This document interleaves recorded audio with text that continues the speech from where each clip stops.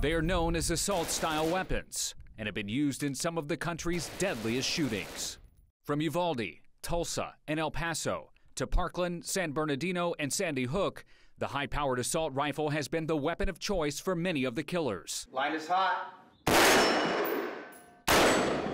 The Los Angeles Police Department demonstrates an AR-style semi-automatic rifle for us on the department's gun range. You have a 16-inch to 20-inch barrel. You have a stock that is shouldered. You're going to be accurate at farther distances as opposed to a pistol. Not to mention, like some other weapons, it can fire a bullet with enough power to pierce soft body armor, something Sergeant James Zaborovan knows firsthand. Oh, Jesus. It's definitely an automatic weapon. He took assault weapons fire during the now infamous 1997 North Hollywood shootout, where 2 bank robbers wearing body armor fired on police for nearly an hour, injuring 8 people and 12 officers, including Sergeant Zaborovan. You're being hit with pieces of the vehicles we were hiding behind, asphalt, radiator fluid. Felt like we were being stung by bees. That shooting changed policy, prompting the LAPD and other departments to upgrade their own weaponry to counter the increasingly powerful guns used by assailants.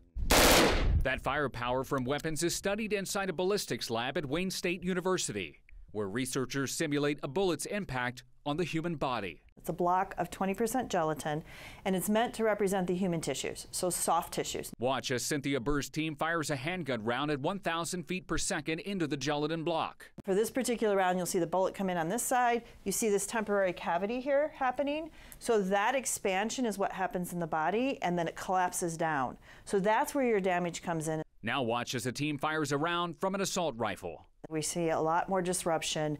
This round actually breaks apart. It doesn't exit, so it's about 3,000 feet per second, and all of that energy goes into the soft tissue. We have a piece of plastic here to reflect to do the videos, and it actually lifted the plastic up off the table with the energy. An aftermath photo of the handgun round shows a relatively straight line through the tissue, exiting the other side. But not so with the round from an AR-15. It basically goes into the body and creates an explosion inside the body. Trauma surgeons say the wound from an assault rifle can be catastrophic. And the worst part is in a child, all the vital organs are that much closer together. So each of those bullets causes, irreversible damage. In Uvalde, Texas, families were asked for DNA swabs to help the authorities identify their children. As a mom, it really affects me, right? Because I cannot imagine having a child endure this. And with high-capacity magazines, suspects can shoot for much longer. Now, the discussion about high-capacity magazines largely centers on reducing the amount of time that a suspect can fire without having to reload. As a former FBI agent, we were trained to quickly get your weapon reloaded and back up on target. But for a suspect, for example, who isn't trained, you can see using this training weapon, that is a process. It involves removing the empty magazine, obtaining a fresh round of ammunition, loading it into the weapon, charging the weapon, getting it back up on target. Those are all precious seconds where victims can be fleeing, the gun can jam, or the suspect could be engaged by law enforcement or bystanders.